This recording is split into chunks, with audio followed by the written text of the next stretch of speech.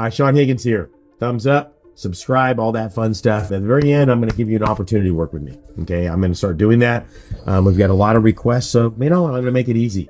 So here's what I want to do. I've got a list of things that I want to go over. There's a lot of myths out there when it comes to tax lien certificates, and I'll go through them. One of the first one is you need a lot of money to invest in tax lien certificates, and there's nothing could be further from the truth. I bought my first tax lien certificate, and it was $54 back in 1995. Why? Because that's all the money I had back then.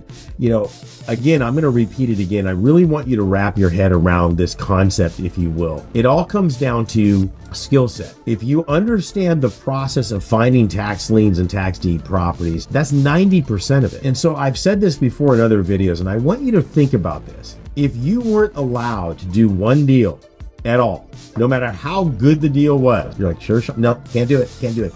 You just had to get really, really good. Master the art of research. Master the art of finding good deals over and over again for 1 year.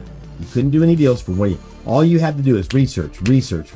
And I told you could make $250,000 after that 1 year. Would you spend that 1 year? That's a lot of money. You see, if you put it in that perspective, it becomes easier.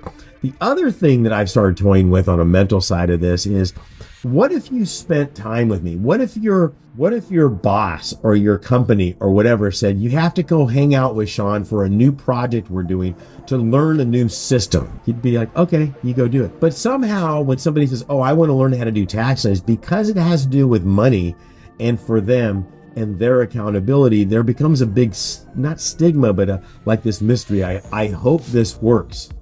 Well, what if it did? What if you approach this that you were going to get 18%? What if it was mandated by the government? What if you could get valuable properties like I'm showing you on the screen for 10%, 15%, 20% of the fair market value? Even in this market, would it be worth your time? And I think the answer is yes.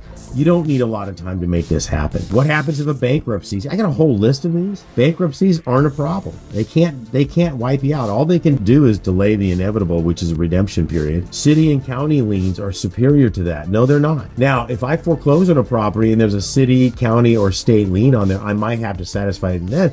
But if they redeem, they pay me. It doesn't go to them first. Here's another one. I see these, we'll end on this one.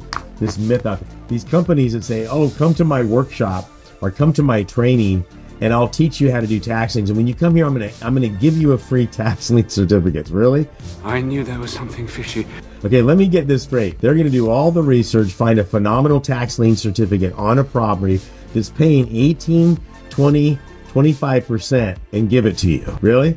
I was born at night, but not last night. It's probably not a worthless. I mean, you can buy a lien on anything if you like, but if you haven't done the research, who knows what it is? So handing you a lien is like, what's it on? What's the redemption period?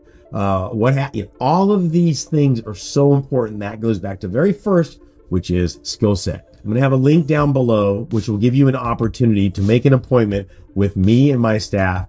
If you want to learn this stuff inside and out, just do an exploratory call. Find out. You want to do deals with us? You want to see what it's all about? Click that link down below, get an appointment set up, and we'll work with you there. That's my big surprise for the end, and we're going to do that on a regular basis. So like, subscribe, all that fun stuff. This is Sean Higgins saying peace.